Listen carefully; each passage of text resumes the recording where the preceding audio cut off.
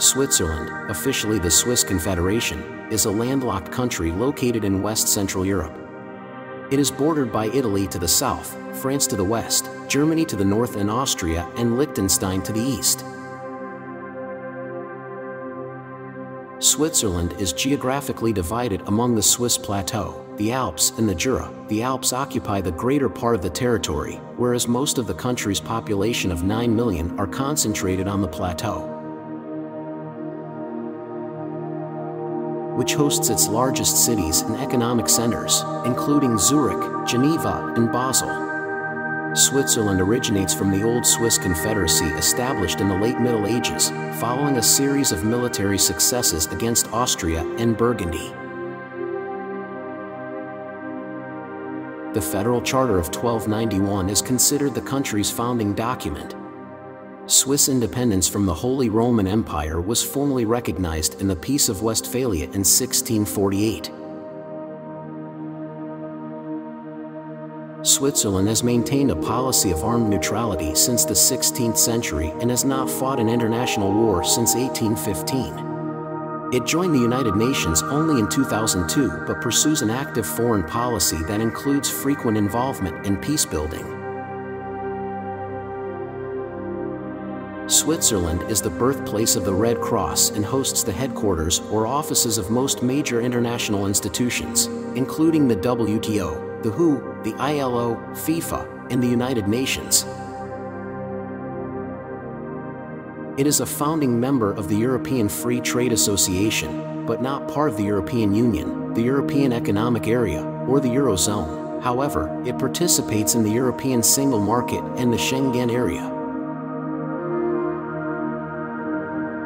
Switzerland is a federal republic composed of 26 cantons, with federal authorities based in Bern. Switzerland is one of the world's most developed countries, with the highest nominal wealth per adult and the 8th highest gross domestic product per capita.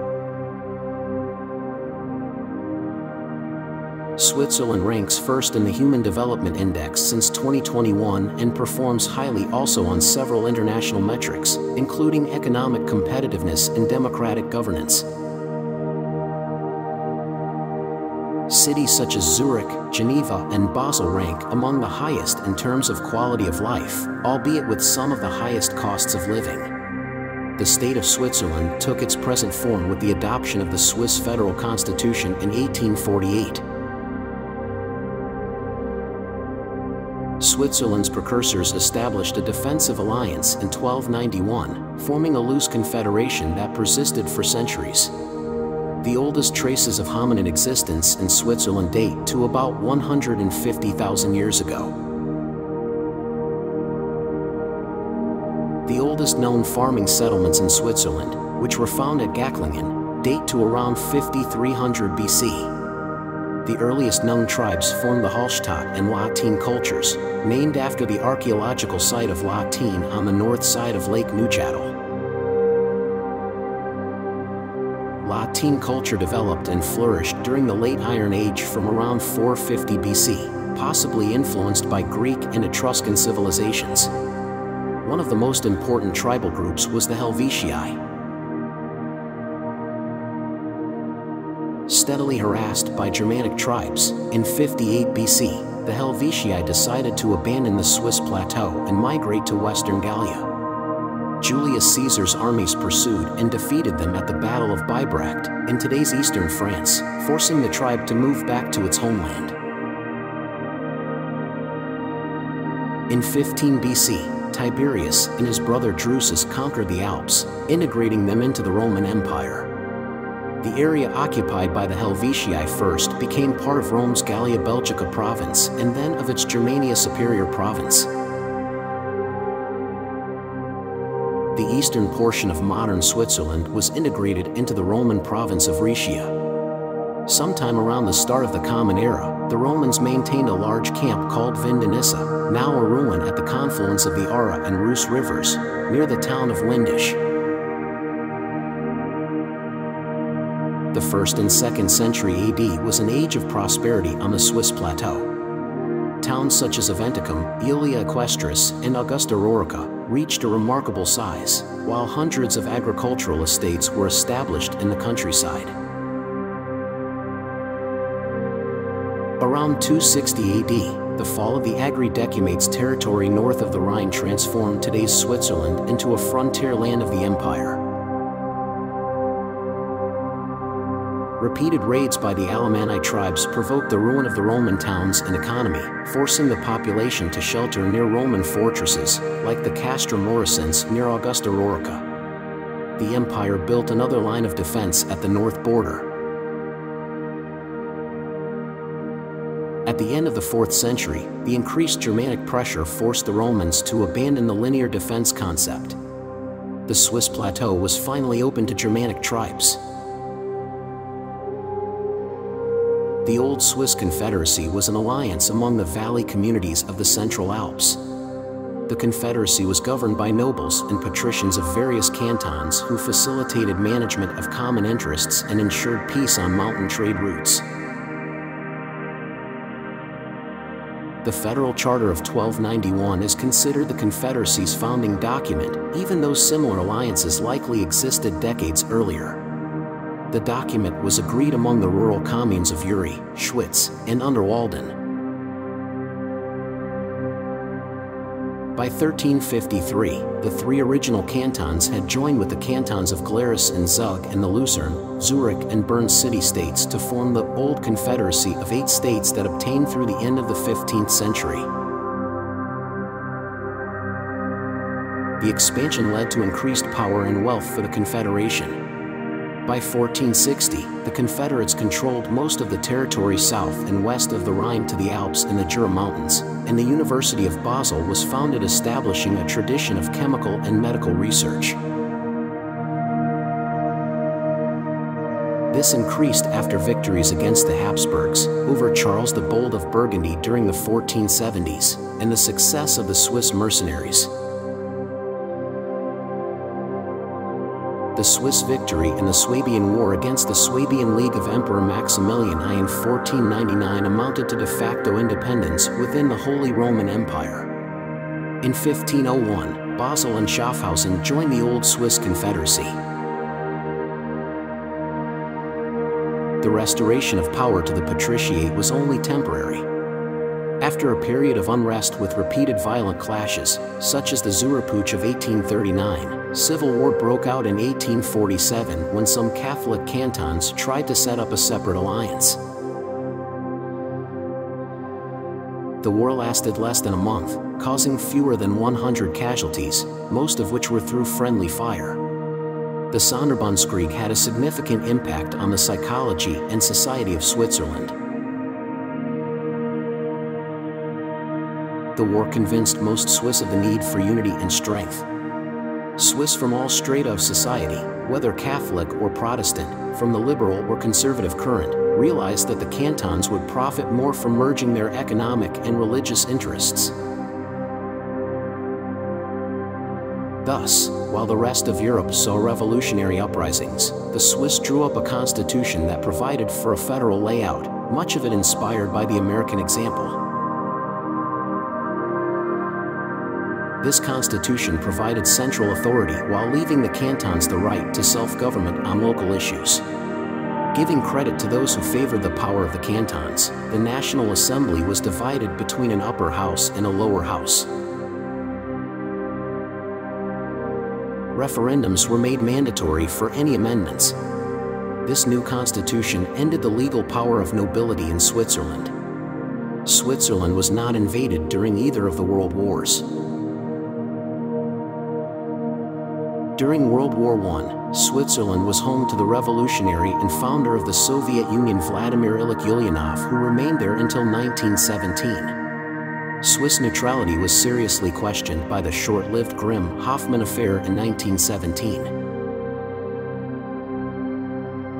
In 1920, Switzerland joined the League of Nations, which was based in Geneva, after it was exempted from military requirements. During World War II, detailed invasion plans were drawn up by the Germans, but Switzerland was never attacked. Switzerland was able to remain independent through a combination of military deterrence, concessions to Germany, and good fortune, as larger events during the war intervened. General Henri Guesclin, appointed the commander-in-chief for the duration of the war, ordered a general mobilization of the armed forces. The Swiss military strategy changed from static defense at the borders to organized long-term attrition and withdrawal to strong, well-stockpiled positions high in the Alps, known as the Redoute. Switzerland was an important base for espionage by both sides and often mediated communications between the Axis and Allied powers. Switzerland's trade was blockaded by both the Allies and the Axis. Economic cooperation and extension of credit to Nazi Germany varied according to the perceived likelihood of invasion and the availability of other trading partners. Concessions reached a peak after a crucial rail link through Vichy, France was severed in 1942, leaving Switzerland entirely isolated from the wider world by Axis-controlled territory. Over the course of the war, Switzerland interned over 300,000 refugees aided by the International Red Cross, based in Geneva. Strict immigration and asylum policies and the financial relationships with Nazi Germany raised controversy, only at the end of the 20th century. Extending across the north and south side of the Alps in west-central Europe, Switzerland encompasses diverse landscapes and climates across its 41,285 square kilometers. Switzerland lies between latitudes 45 degrees and 48 degrees north, and longitudes 5 degrees and 11 degrees east. It contains three basic topographical areas: the Swiss Alps to the south, the Swiss Plateau or Central Plateau, and the Jura Mountains on the west. The Alps are a mountain range running across the central and south of the country, constituting about 60% of the country's area. The majority of the population live on the Swiss Plateau. The Swiss Alps host many glaciers, covering 1,063 square kilometers. From these originate the headwaters of several major rivers, such as the Rhine, Inn, Ticino, and Rhone, which flow in the four cardinal directions, spreading across Europe. The hydrographic network includes several of the largest bodies of fresh water in Central and Western Europe, among which are Lake Geneva, Lake Constance, and Lake Maggiore. Switzerland has more than 1,500 lakes and contains 6% of Europe's freshwater stock. Lakes and glaciers cover about 6% of the national territory. Lake Geneva is the largest lake and is shared with France. The Rhone is both the main source and outflow of Lake Geneva. Lake Constance is the second largest and, like Lake Geneva, an intermediate step by the Rhine at the border with Austria and Germany. While the Rhone flows into the Mediterranean Sea at the French Camargue region and the Rhine flows into the North Sea at Rotterdam, about 1,000 kilometers apart, both springs are only about 22 kilometers apart in the Swiss Alps.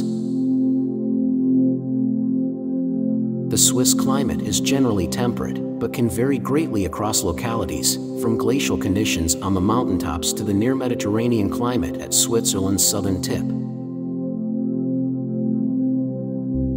Some valley areas in the southern part of Switzerland offer cold hardy palm trees. Summers tend to be warm and humid at times with periodic rainfall, ideal for pastures/grazing. The less humid winters in the mountains may see weeks-long intervals of stable conditions. At the same time, the lower lands tend to suffer from inversion during such periods, hiding the sun.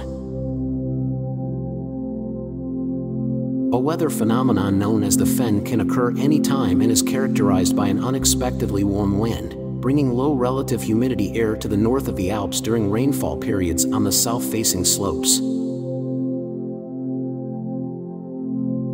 This works both ways across the Alps but is more efficient if blowing from the south due to the steeper step for oncoming wind. Valleys running south to north trigger the best effect.